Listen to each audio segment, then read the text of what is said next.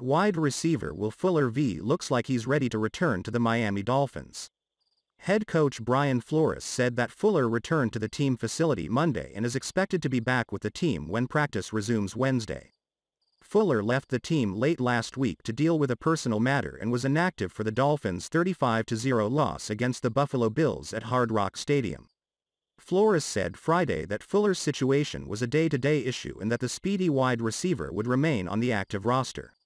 Fuller returned to practice Wednesday for the first time since being activated from the NFL's suspended by commissioner, but did not practice Thursday and was listed on the injury report as dealing with non-injury related, personal matter.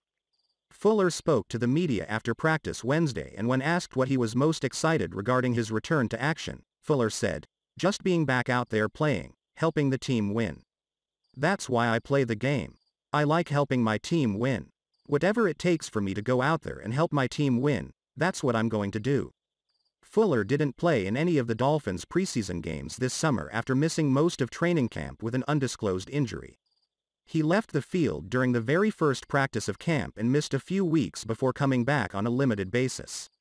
Fuller was suspended for 6 games last season while a member of the Houston Texans and served the first games of that suspension in 2020, completing the suspension in the season opener at New England on Sunday.